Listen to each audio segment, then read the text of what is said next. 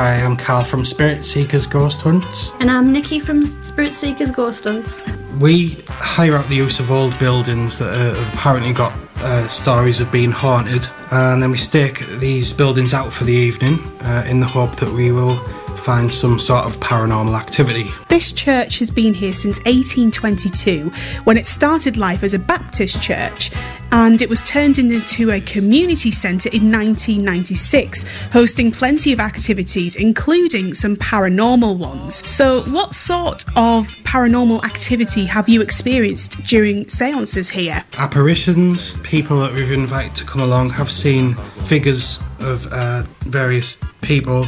Mostly it would have been of a man. They've seen this figure of a man staring through the inner windows downstairs. They've also seen him on the stairway quite often. We are actually in the room where you do the seance. What actually happens during a seance? We all hold hands and we ask the spirit to come forward. And we also ask if it can make noises in different parts of the room. And we hear responsive taps, like 2 taps for no, 1 knock for yes, in different corners. We've also had a chair move on its own in here, and we've seen different apparitions in different parts of the room. Now, you two have been doing seances for years, but for somebody like a newcomer to a seance, what kind of reaction do you get from people who come along to experience this sort of activity? Some people can take to it quite easily. We've had lots of different experiences, particularly with this building. There has been a few people that have felt that there may be a slight negative energy here, and because of that they've had to leave temporarily. The majority of the time though, it's more of an interesting thing that we gather around in this circle, try to boost the energy, and we quite often get some interesting results with things moving and sounds.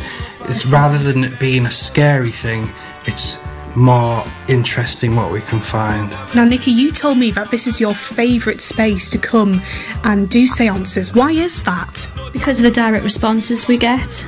Other places it takes a little bit longer, but when you're in here, you just straight away you get something.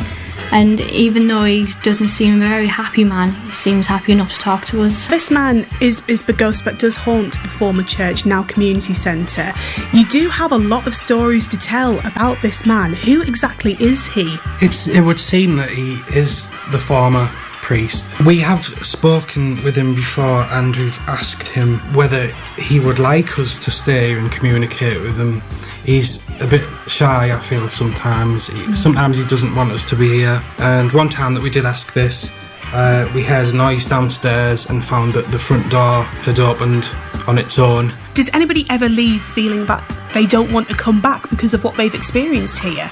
Oh no, I'd say it's also got very positive energy as well, probably because of the history, and there's been a lot of positive things happening here in the past. I mean, we've kept coming back. We've enjoyed it. Oh, definitely.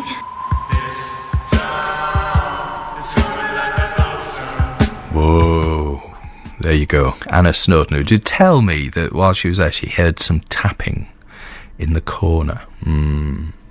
It's a very spooky place. Yarm Fellowship Hall used to be a church, but it's seen plenty of paranormal activity, including those visits by a former priest. So spooky church of the month for you this month. We'll have something hopefully a little bit